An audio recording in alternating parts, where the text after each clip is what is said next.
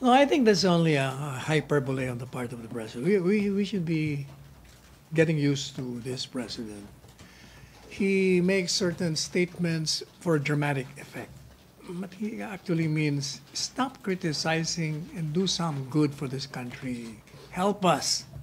No, I do not think so.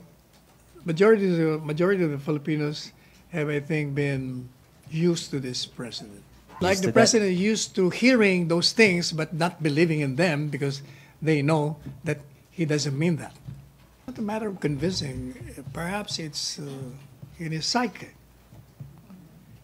It is in his mind.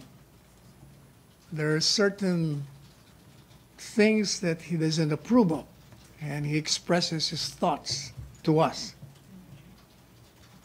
Perhaps in a manner that some of us don't want, but that is his style.